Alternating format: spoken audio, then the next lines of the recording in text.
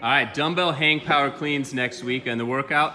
Butter's gonna go through a quick demo here. So I'm gonna have him start off with 3 hanging shrugs. So he's gonna get down right next to his knees. He's gonna stand aggressively and shrug 3 times. Just trying to get used to initiating the move using your legs. Next up, he's gonna do a hang muscle clean.